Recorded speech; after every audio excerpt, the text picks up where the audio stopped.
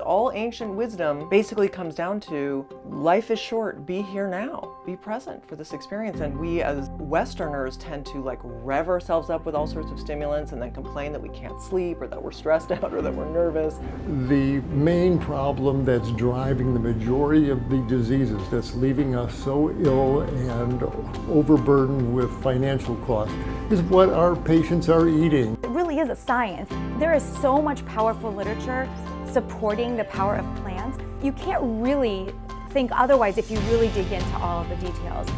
The goal of the Holistic Holiday Tea is to educate people on the benefits of a plant-based lifestyle, but not just the eating part. It's more than the eating part. I come back to the cruise over and over and over again, not just for the food, not just for the vacation, not just for the sunshine, not just for the entertainment, but for the people. This cruise is such a good idea. It brings so many people together, some who are like-minded, some who are not. These conversations are what really change people. It's always been beautiful that people said that. Imagine, I ate with Dr. Greger today for lunch, I ate with Dr. Campbell, but they're blown away by that.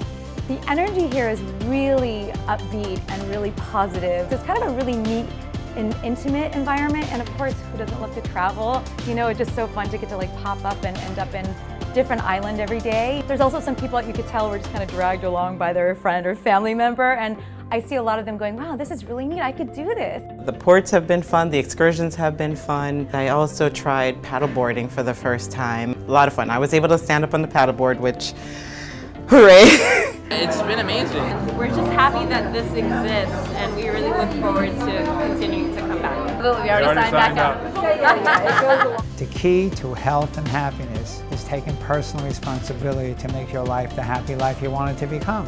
So this is about the overall person, to make us healthy overall, body, mind, and soul.